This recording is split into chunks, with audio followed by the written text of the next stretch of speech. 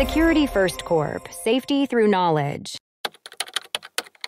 How to enable push notifications for Microsoft Authenticator? Microsoft Authenticator is a vital tool for enhancing security through two-factor authentication. Enabling push notifications is essential for receiving timely alerts regarding sign-in attempts. The process to enable these notifications is straightforward, yet it is crucial to follow each step carefully to ensure your account's security.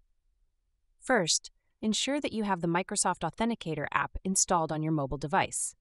The app is available for both iOS and Android platforms. Once installed, open the app and sign in with your Microsoft account. Next, navigate to the settings within the app. Look for the option labeled Notifications or Push Notifications. Depending on your device settings, you may need to grant the app permission to send notifications.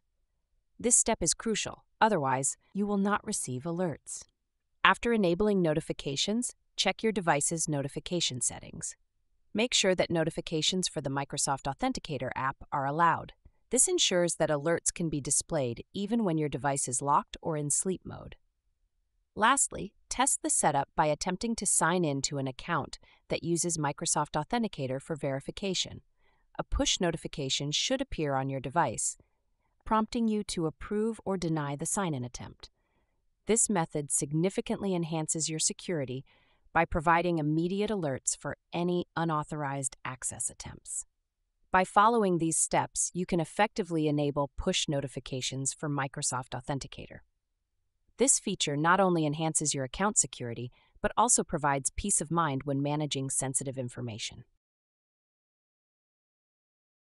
Thanks for tuning in to our video.